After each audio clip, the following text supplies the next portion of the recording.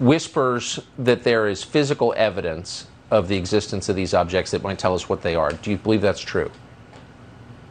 I do believe it's true.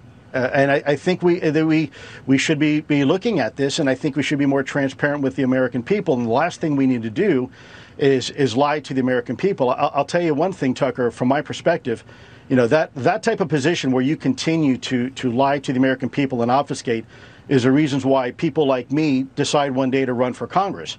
And I can tell you the last thing DOD wants right now is someone like me in Congress. But that's what happens when you're not honest and open and fair with people. You get what you paid for. Amen. I agree with that completely. Is there debris, do you believe, from any of these vehicles, whatever they are? Tucker, you know, the United States government is in possession of exotic material, and I'll leave it at that. More analysis needs to be done.